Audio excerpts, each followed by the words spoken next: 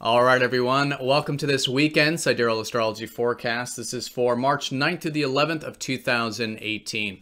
All right, so this weekend, a lot going on astrologically. Essentially, starting on Friday, we do have the moon in Ophiuchus. So like Thursday, still a great time for healing, that deeper connection to life, which leads to transformation and healing. But a very transformative weekend nonetheless, because not only is the moon going to be going through the Galactic Center, over the Galactic Center in Ophiuchus, which is always transformative for our emotions anyways. Mars is going over the Galactic Center around Saturday this weekend. So collectively, there is this transformation of our masculine side, the Mars energy, the side of ourself that has these desires and needs, this self-identity that is now going through this ego death, which will come out the other side with this fresh new start, this healed energy and transformation.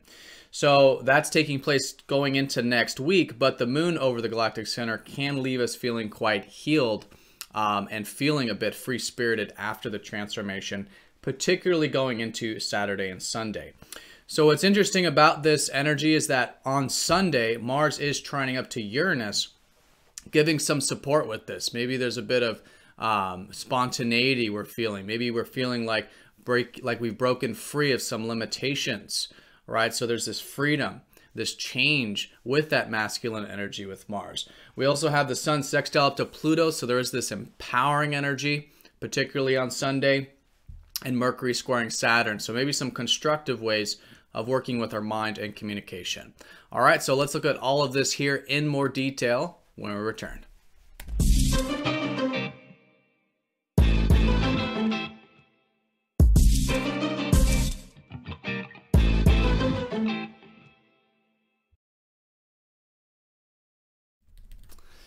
All right, so let's go ahead and break this down one day at a time, starting first with Friday. Here's the sky for Friday. Again, this video and channel is for Sidereal Astrology. We are using the actual size of the constellations. So if you are new to the channel, be sure to check out the link down below because the signs are different. All right, so so moon in Ophiuchus. Ophiuchus is all about that healing energy, right? So Friday going into Saturday, this great time to do this inner work, particularly Friday. So anything that does come up for healing, right? Great to accept.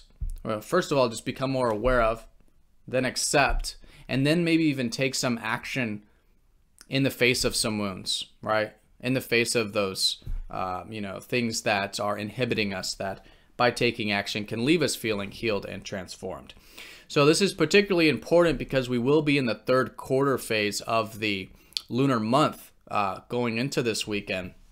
So it's great to challenge ourselves with this kind of stuff, right? Particularly with squares, it is about initiative. It is about working with the uncomfortable energy to do what we, set out to do. And that could very well be since last Thursday's full moon, okay?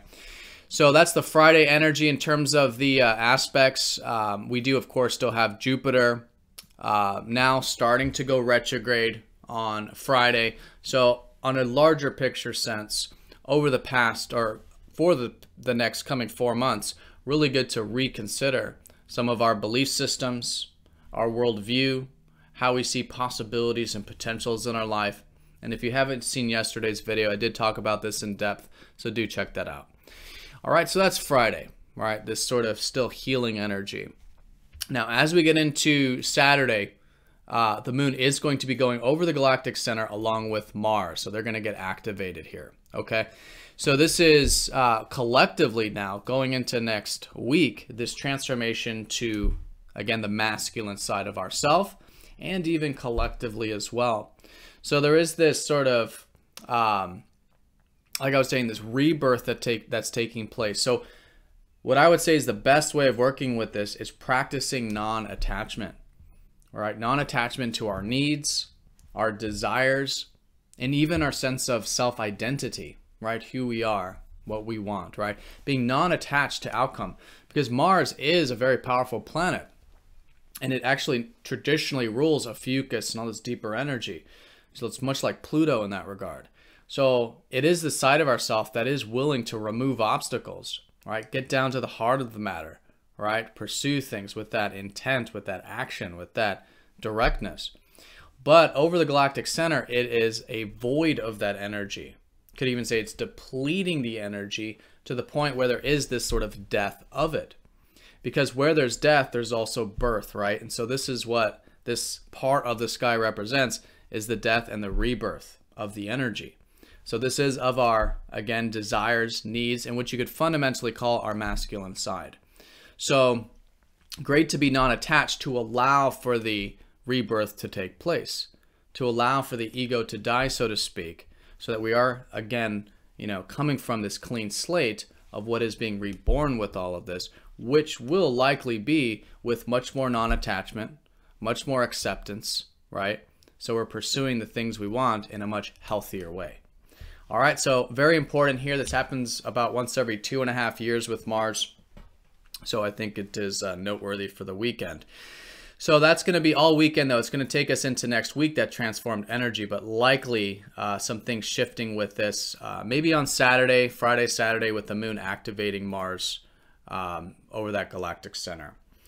All right, so what's interesting about this is that along with the moon going into Sagittarius, which is typical of this, right? After the healing energy, we do get into more of the expansive energy. So Saturday, Sunday, excellent time for philosophy, opening our worldview, maybe even getting into a bit of adventurous spirit, going for walks, hikes, maybe things like that. Really good to expand our horizons. And we could be feeling emotionally good when we are doing that. Now, with that being said, also, Mars is trining up to Uranus going into Sunday, but that could be particularly strong on Saturday as well. So this is not typical of this transformation, is that now in this sense, there's the supportive energy with that Mars masculine self-identity energy. And the support here is that Uranus is giving us the sense of freedom with it, the sense of liberation, maybe, breaking some chains, some things that are holding us back that we do feel, and it can be very supportive to feel quite liberated from this sort of transformation.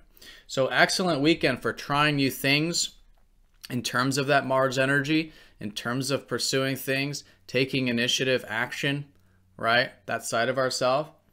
There's great freedom with this. There's great change with this, right? So trying new things, thinking outside the box. It's very experimental with Uranus. It's supposed to be different, new. So I think the more open we are to newness, spontaneity, right, can be great with this trine. All right, so that's the trine there going into Sunday, and yep, we do have a couple other aspects which probably won't take as strong of a influence here on Sunday, but still important to talk about. The sun is going to be sextiling up to Pluto, so this is good for empowerment. I think it's just supporting more of the coming out of the transformed, healed energy, feeling like we are willing to remove obstacles. We are feeling empowered, right? And there just could be an opening to cultivate a bit more of that. Now, Mercury is squaring up to Saturn, so when it comes to our minds, we could be maybe thinking about things a bit seriously, collectively, on Sunday in particular. So good to not take anything too seriously with the mind or what the mind might come up with. Of course, still take it seriously, but this can be a bit of a heavy energy sometimes, so it's good to have that balance. And to still see, okay, what does take time? What will take time? All right, how can we be patient, maybe with our ideas, maybe with the things we're thinking about, all right? Take it one step at a time, I think is great with Saturn. And anything you can do to challenge yourself with communication or with your mind or reading, writing, any of these practical things, or maybe even your routine can be great to challenge yourself with and build constructively with this square to Saturn. All right, so that is the weekend in a nutshell. Let me just make sure I've covered it all. Actually, the sun is going to be shifting into Pisces as we get into next week too. So this is adding to more of the watery energy. We've already had Mercury and Venus in Pisces. So it's been this sort of, intuitive time, importance of being receptive, letting go of what's outside of our control. And this is being more activated as the sun now transits into Pisces going into next week. So our focus, is going into the oceanic energy, into the intuition, into the vastness of life. So, you know, naturally really good to, again, just be aware of our beingness, the inner world, and essentially the present moment. All right, so that is the weekend in a nutshell. Hope you all have a fantastic weekend. Thank you again for all of your support, and I will see you all on Monday for the daily forecast.